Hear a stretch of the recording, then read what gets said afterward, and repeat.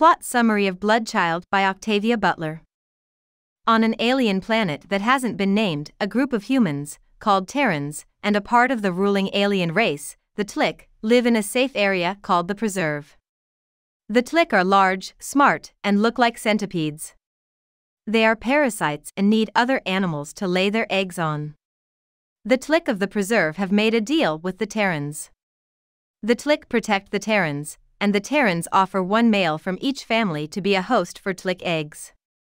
The Tlick and the Terrans depend on each other because of this arrangement, and they get along well with each other. A young Terran named Gon is visiting his family at their home. He is married to a female Tlick named Tkatoy and will soon be implanted with her eggs. Gon and his family are drinking sterile Tlick eggs, which make Terrans feel sleepy and happy, while Tkatoy talks with them.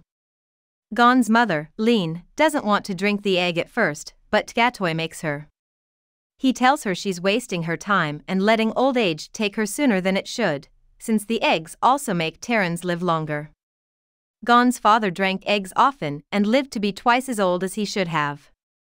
He had 3 nests of Tlick eggs and 4 Terran children. While they are sitting, Gon thinks about how Tkatoy, as leader of the Preserve, protects all Terrans from the masses of Tlick and how they all owe her a lot. Gon was promised to Tkatoy by his mother before he was even born as a sign of her gratitude. Tkatoy knows something is wrong and runs outside, where she finds Bram Lomas, a Terran who was also impregnated by a Tlick and whose eggs are ready to hatch. He is in a lot of pain and is in danger because if the eggs are not taken away before the pregnant Tlick eat through their eggshells, they will start to eat their Terran host from the inside out. Gon is told to go call for help by Tkatoy, but he says he should stay and help her. Instead, his older brother Ka should go and call for help, Gon says. Tkatoy finally gives in and tells Gon to go kill an animal for the Tlick hatchlings to eat when they are taken out of Bram Lomas's body. As Gon does this, he realizes that he is afraid to take part in what is about to happen, but he can't back out at this point because things are moving too quickly. He goes back to Tkatoy with the dead animal and finds that she has taken off Bram Lomas's clothes and tied his legs. Bram Lomas is still awake because he can't be put to sleep completely because that would kill the eggs that are living inside of him. The procedure should have been done by Bram Lomas's Tlick mate, but she is nowhere to be found, so Tkatoy has to do it herself. She cuts open Bram Lomas's stomach with one of her claws and starts pulling the Tlick grubs out of him. Bram Lomas is screaming in pain, and Gon knows that what's happening can't be stopped, but he feels like he's helping Tkatoy hurt the man. Tkatoy doesn't care that Bram Lomas is in pain. Instead, she is completely focused on her job of getting eggs out of his body, licking the blood off of them as she goes.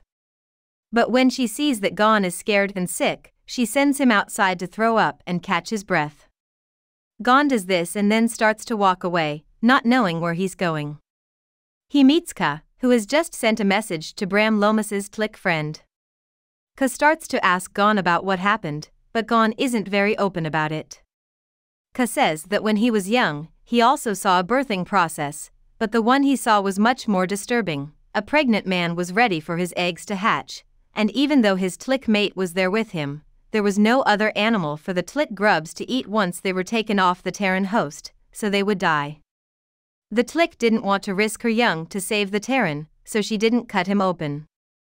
Instead, she let her young eat him while he was still alive. At last, the Terran begged the Tlick to cut his throat and kill him. The Tlick grubs then ate away at his body until they were done. Gon is horrified by this story and by what he just saw at the birth. He keeps having visions of blood-filled Tlick grubs climbing through human skin. His trust and love for Tkatoy have turned into disgust and fear. He tries to leave, but Ka won't let him go. Ka hates the Tlick, and he tried to get away from them until he realized he couldn't. Ka also knows that he will never have to be a host as long as Gon is safe.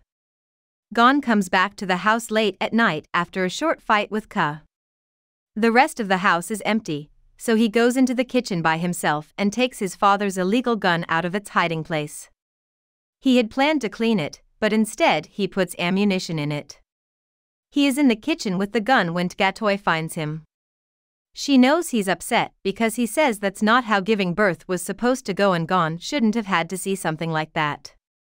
When Tkatoy sees the rifle, she thinks Gon might be trying to kill her, but Gon puts the gun to his own head.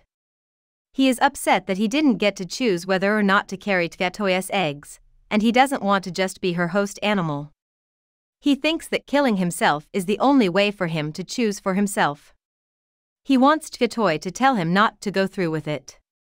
Tkatoy says he would rather get Gon's sister, Xianhua, pregnant. Xianhua likes Tkatoy and is willing to help.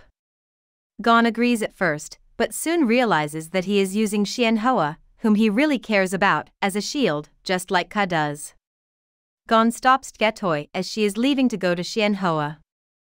He tells her that she has to get pregnant by him, just like they had always planned. Gon tells Tkatoy that she has to leave the rifle in the house, even though it scares her. Tkatoy wants to take the rifle away because it is illegal and could hurt her future children.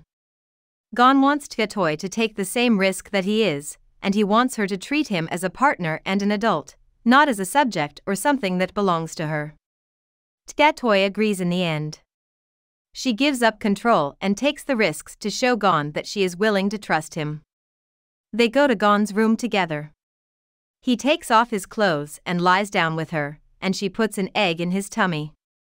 As they lie there together, Gon says that he didn't really hate Tkatoy, but he was afraid of her and what she would do to him. He also says that he was afraid of losing her or letting her go to someone else because he wanted her for himself. Tkatoy is happy about this and says she will never leave him alone like she did with Bram Lomas. She will keep him safe. About the author. Octavia Butler grew up in a simple African-American family where she was the only child. Her mother worked as a housekeeper, and her father was a shoe shiner. He died when she was 7 years old. Butler had a hard time reading as a child and had crippling social anxiety. This made her childhood both lonely and full of teasing. To make up for it, Butler spent a lot of her free time at a public library reading books and magazines. It was there that she fell in love with writing and telling stories.